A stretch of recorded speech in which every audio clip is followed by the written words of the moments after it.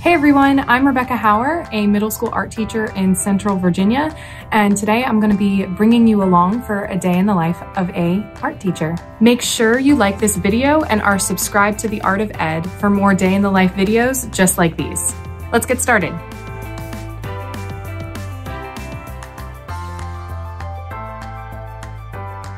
I try to make my routine as easy as possible. I have my lunch already made, I've refilled my giant water bottle, my coffee is ready to go, and the only thing I have to do is get dressed and get ready. The only other thing that I do have to do in the morning is let my dog out and feed my cat. The last thing that I do before I head out the door is I sit a little bit on the couch with either my dog or just me and myself and my coffee, and I think about my day. And I try to get myself ready and in the right mindset before I start heading out the door, because I know that as soon as I head out, it's going to be going really quick. And I want to kind of have that time of quiet and reflection before I get going. I know some people don't have that ability, but if I have an extra couple minutes, I'm fine to sit and sip. So let's talk a little bit about how my day is set up. We are on a 4-block schedule, so I teach 3 classes and the first block is going to be my prep period. So that's when I come in and I do a little bit of work on my computer, I answer any emails that I have to see, and then I make sure that everything is prepped for the day. Since I won't get a break until halfway through the day at lunch, I want to make sure everything's going to run smoothly and I have all of my materials ready to go for all of my classes. Classes that I currently teach comprise of 6th graders through 8th graders. I have intro to art, intermediate art, and advanced art. These are mixed grade levels, except for advanced art. Advanced art is primarily 8th graders. My intro to art class just finished up a sculpture project with plaster. Our intermediate art class is working on graffiti projects, and our advanced art is starting clay today. So it is going to be a busy day and we're gonna have to prep for a lot of different things. So I'm gonna start out my day with prepping all of my clay and making sure that the toolboxes are all ready to go for my students when they come to work on their clay projects. I have advanced my 2nd block of classes, so I wanna make sure I get their supplies ready to go first. All right, so I want to give you a little tour inside my room because it is pretty unique. Kind of like every art teacher's experience, they're going to be a little bit different, but I really like the setup of my room, and I think over the past couple of years, I've gotten it to a system where I really like how things run in it. So when you enter my classroom, you can see that there are 6 really large tables. I love this because all of my students can sit at them and kind of stand if they want to. These tables are left over from the time that this room used to be used as a science lab. So this used to be the only science lab in the school, and it has 2 sinks on this side, and then there are 2 sinks way in the back as well. So this room has turned really nicely into an art room. So you can see under the tables there are little cubbies. There's 8 of them under each side. So each table has 16 cubbies underneath that go really far back into the table. I love having this floor clicker so that I can turn on my fan or my light. This bulletin board has all different careers that have to do with art. And then this bulletin board has all of the studio habits of mind that we talk about whenever we're going through a project. As we come back here, things get a little bit disorganized, but the system works really well. I've laminated some really giant pieces of paper that work well as placemats when we're doing painting projects or working with permanent marker. And then I have some smaller pieces of paper that I've laminated that work really well as placemats for smaller projects that we don't want to have bleed onto the table. Over here, I have jerry-rigged a hanging station for all of my aprons that have been donated by both the kitchen staff and other local restaurants as well. Back here in the dark depths, there is a office. This office I rarely use, but I try to keep it somewhat organized. Any students' projects that are very large or don't fit in their cubbies, I can store back here very easily.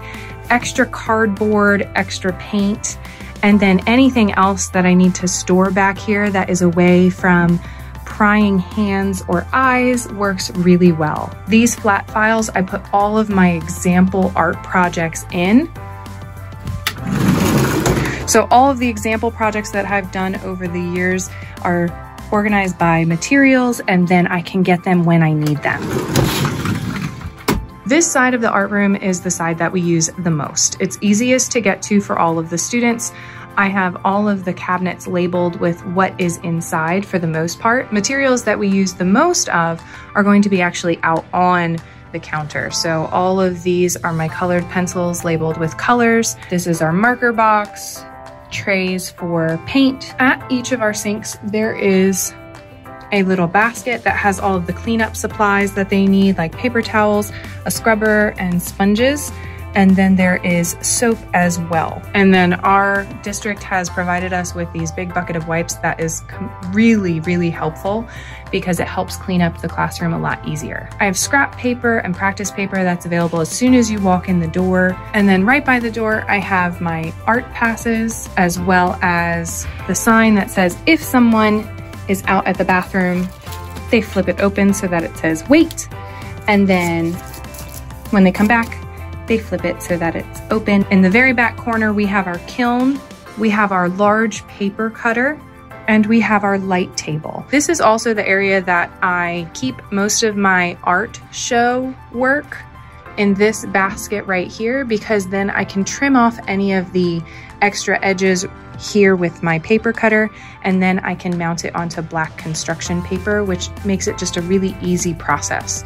Then I can take their artwork over to that back blue cabinet where I store it until the art show. This is my small whiteboard that I use generally to put different schedules on in case we have some.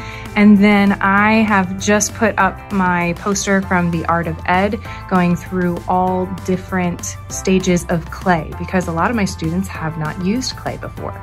So if you're looking for this resource, you can find it on theartofed.com. And I have a wonderful poster printer at my school that I've used to print out and then laminate, so I can keep this for a really long time. My desk is over here. I generally don't sit in it very often, and I tend to keep just the necessities, and then there's always going to be a little bit of disorganization over here. This little rolling cart with storage came from another science lab, and this is where I do all of my demonstrations with the smartboard and with my document camera. Some other things that I want to touch on that we work on in our class is visual journals. So instead of just having a weekly sketchbook assignment, the visual journal is a little bit more of a free option, and it's based off of one word or one prompt per week. And this week their word is gigantic.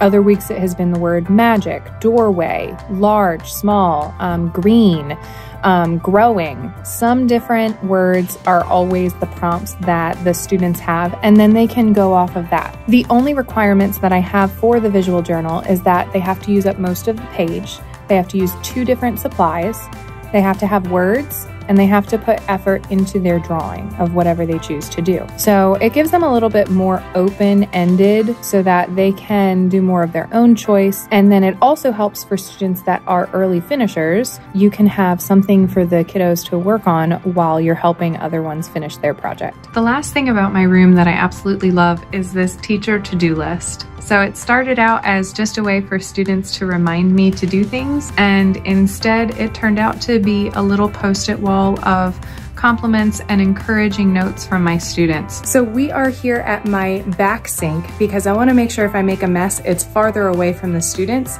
but I need to fill all of those little cups with our slip that I made yesterday. So I'll need to process it a little bit more, but then I'm going to fill up those cups with the slip that we made. All right, so I am almost ready to have my advanced class come in for their clay project. So I have everything set up on the table. They're going to be in charge of filling up their own water. getting an apron, and making sure that they get their own slab from the little buckets in the back of my room. It may not be pretty, but my storage for slabs is really simple. I want to make it as simple as possible.